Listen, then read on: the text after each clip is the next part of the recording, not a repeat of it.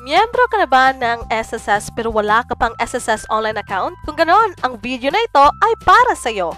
Alamin kung paano magrehistro at magkaroon ng SSS online account. Uulitin ko na ang video ito ay para sa mga miyembro na gustong magkaroon ng SSS online account para makita ang ating mga kontribusyon, mag-file ng SSS loan, mag-file ng SSS maternity notification at iba pang mga benepisyo na ating makikita sa SSS online account.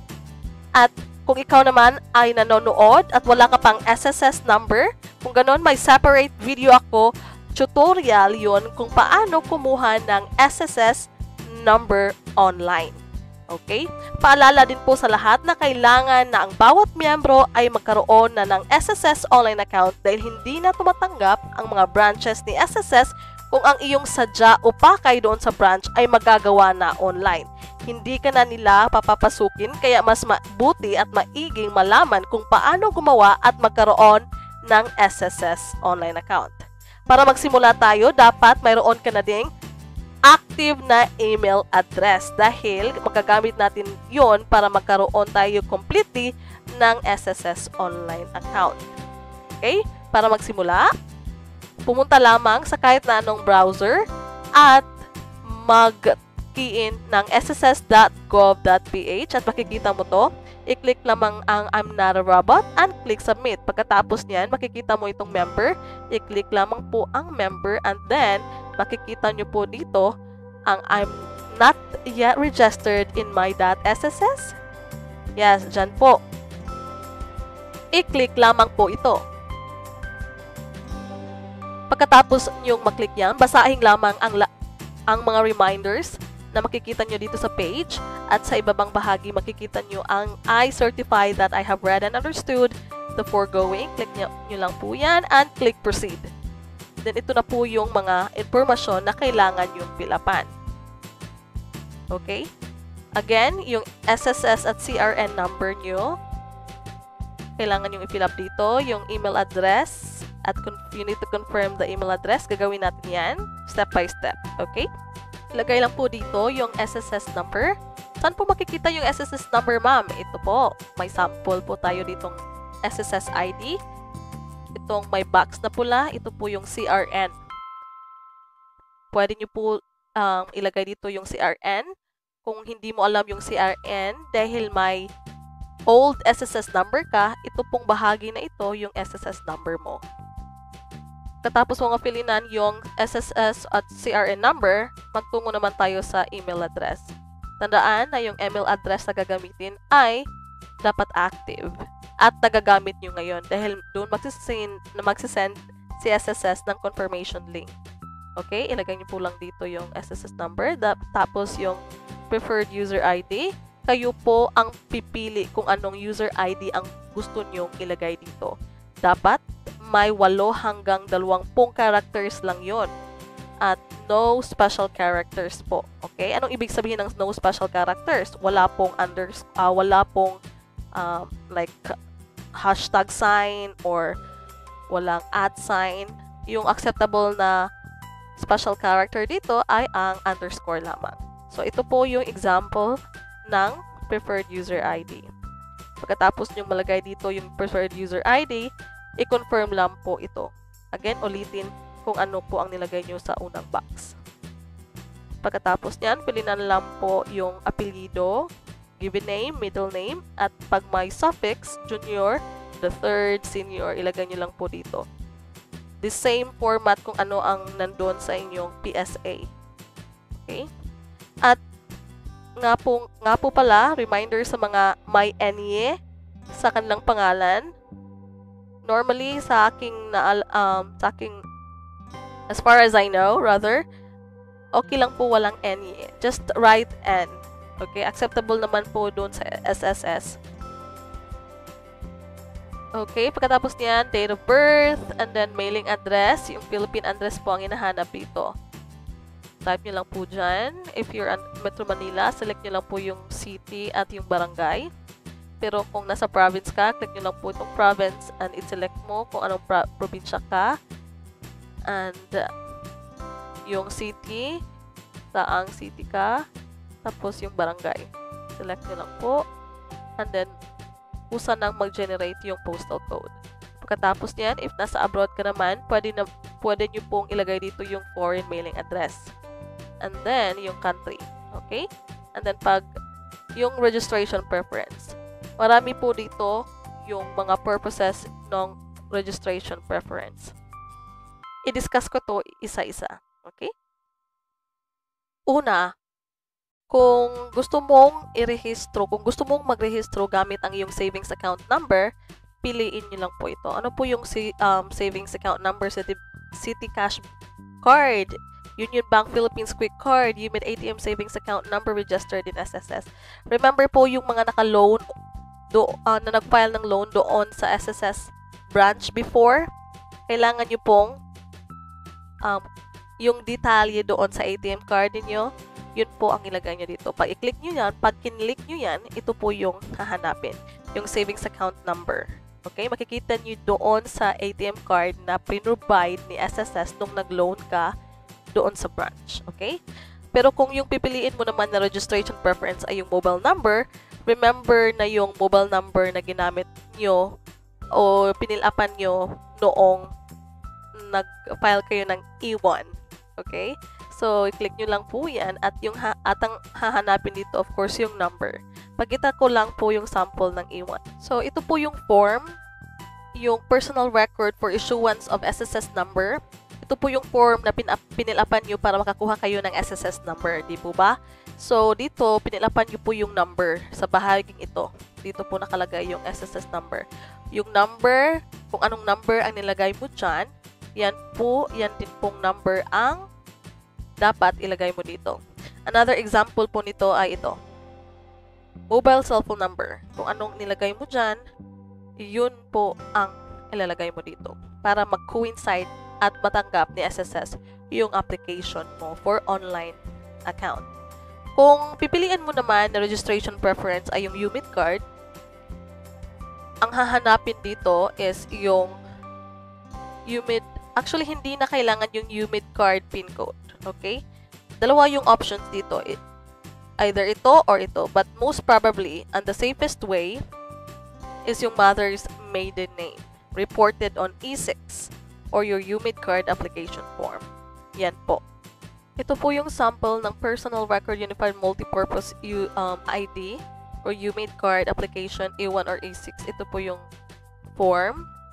Dito nyo po makikita yung mother's maiden name. Kung ano po ang nilagay nyo dyan, yung last name, first name, middle name, or yung suffix. Kung meron man, then ito po ang dapat nyo ding ilagay dito. Dapat mag-coincide po yung mga detalye para po successful ang ating registration. Yan naman ay sa UMID card.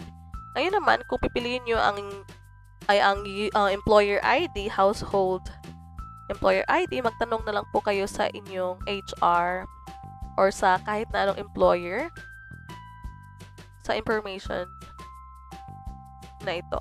Okay? At kung naman mag-register kayo gamit ang paid payment reference number, payment receipt transaction number, pwede din po. Ang kailangan dito ay paid payment reference number. For example, last month nagbayad kayo ng loan or last month nagbayad kayo ng SSS registry contribution, may PRN kayo. Paid na yun, di ba? So, yung PRN lang po ang ilalagay nyo dito. Okay? Kung pipiliin nyo rin sa registration preference ay itong date of loan with existing loan balance. Yung date lang po mismo ng loan. Kailan kayo huling nag-loan? Anong petsa nyo na-receive yung loan? Yung month, date, and year. Napaka-easy po nito. Next is yung transaction number shown in your Personal Record Unified Multipurpose Application, E1, E6, for those who applied for SSS Online. Para po ito sa miyembro na nag-apply or kumuha ng SSS number online. Yung transaction number shown in your Personal Record po. Okay? From December 10, 2020 onwards. Pakita ko sa inyo yung transaction number. Ito po yung mukha niyan. Sa itaas na bahagi po ng form na ito po yung transaction number. Okay? May time and date po nakatabi niyan. Kung kailan nyo po in-applyan yung online registration para magkaroon kayo ng SSS online account. Okay, balik tayo. And then, lastly, yung check number of any monthly pension. Ito po ay para sa mga retiree, disability pensioner na nagre-receive pa din po ng money or yung pension through cheque. Yung cheque po. Yung check number sa itaas or sa bahagi ng yung cheque, may check number doon. When you click that one, ilagay na lang po ninyo dito yung check number. Okay? And then, pagkatapos nyo mapilapan lahat, i-click nyo na lang po itong I'm not a robot, and then I accept the terms of service, and then click submit. Okay? Pakita ko sa inyo ang next step. Pagkatapos nyo maklik yan, magpa-pop up po itong member. This action, click nyo lang po yung okay. And then, ito na po yung reply ni SSS. You have successfully submitted your SSS web account registration application. So, kindly check your email. So, pupunta po tayo doon sa ating email, ating Gmail na nilagay sa form. Pag ito po yung marireceive yung email, sasabi na your name or date of birth does not match or your mobile number is not registered in SSS, ang gagawin lang po natin ay babalik tayo sa simula. Okay? Mag-fill up tayo again ng form na ito by just going here again. Submit na lang natin to. Balik tayo sa pinakaunang step na ginawa natin. Okay? Ganito po yung gagawin. And then not yet registered. And then click nyo lang po ulit ito. And then proceed. And then ito po. Balik tayo ng pag-fill up dito. Okay? And next, and then dito sa registered preference, papalitan na po natin. Yung preference na ginamit ko is yung ito pong mobile number registered in SSS. Hindi siya nag-work. I don't know ano yung programa, pero try natin yung UMIT card. Okay? At ito po, may nakita na ako ditong notification from SSS na nagsasabing, thank you for registering in SSS website. And then, please activate. Dapat i-activate po natin ang ating SSS member account at mag-provide po tayo ng ating password. Okay? At i-click po natin tong highlighted na ito. Zoom in ko. Okay? Ito pong highlight na clicking here. Yan po ang ating i-click para magkaroon tayo ng password. Remember, doon po sa ating pinilapan, wala po tayong in-input na password. User ID lang po. Tandaan po natin na ang user ID ay napaka-importante, kaya naman isulat nyo iyon sa notebook. Okay?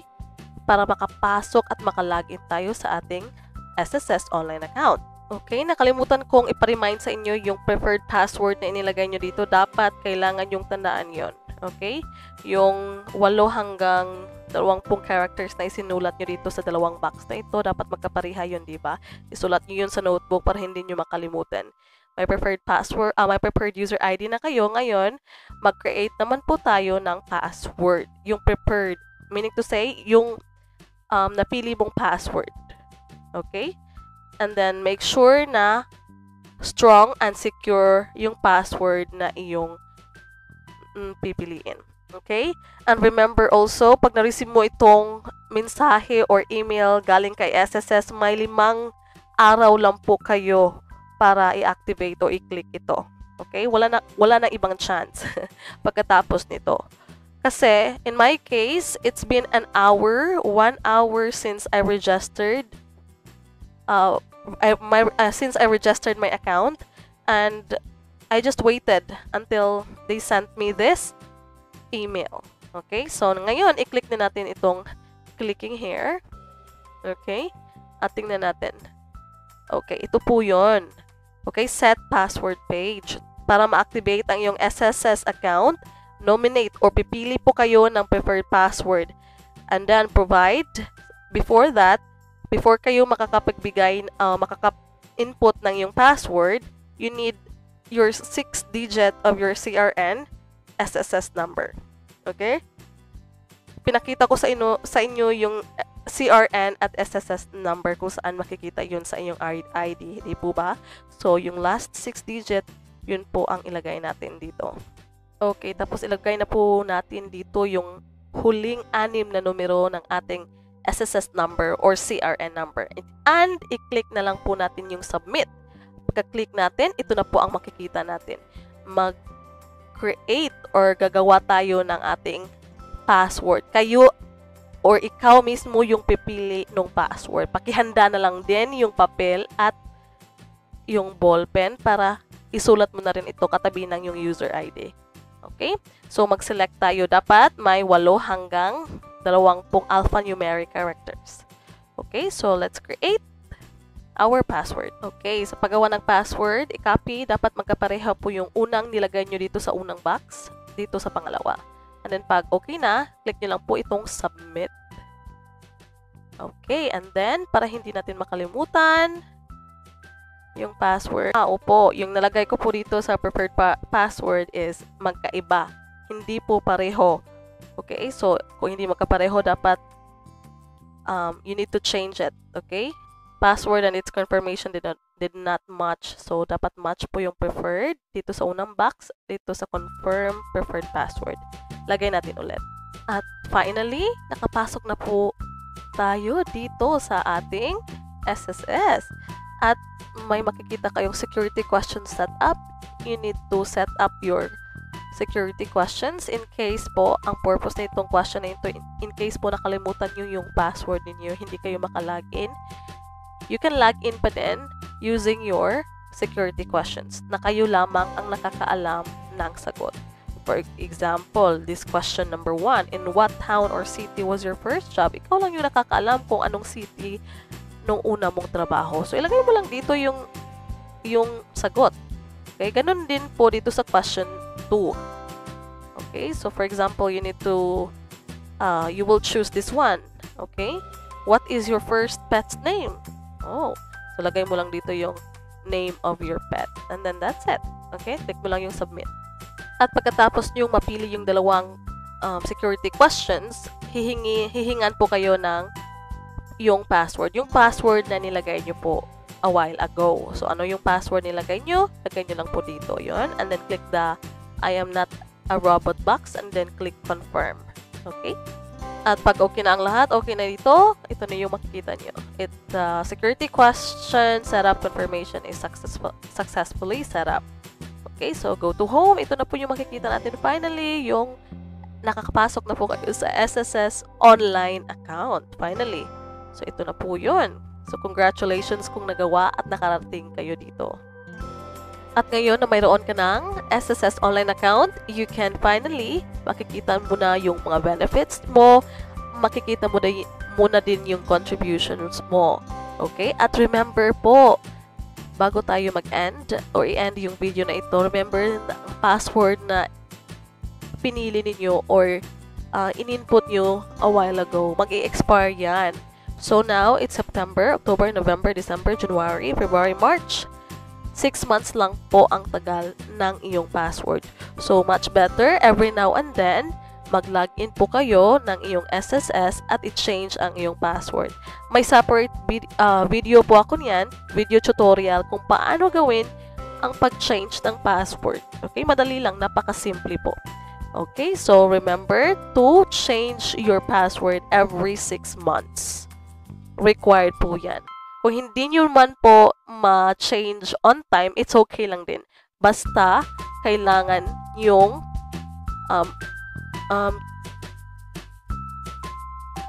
kailangan mong panatilihin na active pa rin yung email address, yung Gmail or Yahoo Mail na connected sa iyong SSS. Okay? Dapat yun po yung tandaan. Okay lang po, hindi nyo ma-update kasi busy kayo or nakalimutan ninyo. Basta wag nyo lang din kalimutan yung Gmail or email address na nagli-link sa iyong SSS. Okay po? So, I think that's it for this video. Kung may mga katanungan kayo,